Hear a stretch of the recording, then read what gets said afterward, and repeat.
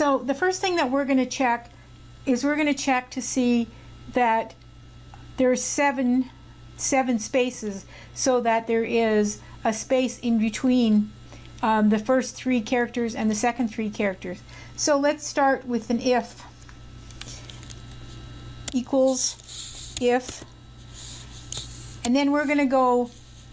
length, and we'll go opening bracket, and then we're going to select the cell that we want to check the length of, and we're going to close the bracket, and we're going to go, if it's less than 7, if it's less than 7 then there isn't a space, so let's go less than 7,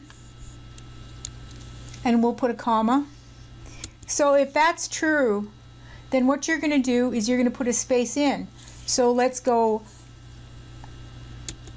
we're going to select the first three characters from the left side, so let's go left, and we're going to go opening bracket, and we're going to select the cell, and we're going to put a comma there, and we're going to say we want the first three characters from the left side, and then we'll close the bracket, and then we need to put a space in there, so let's put the and symbol and quotation marks and a space and quotation marks, and now we want the three characters from the right side. So let's go the and symbol again, and we'll go right, and we'll select the cell, and we want the three characters, so go three characters, and then we're going to close that bracket, and we're going to close that bracket because we've done the space now. And then if the length is not, or is 7 or greater, we're just going to supply that, we're going to put a comma here, and then we're going to supply that value of that cell. Select the cell,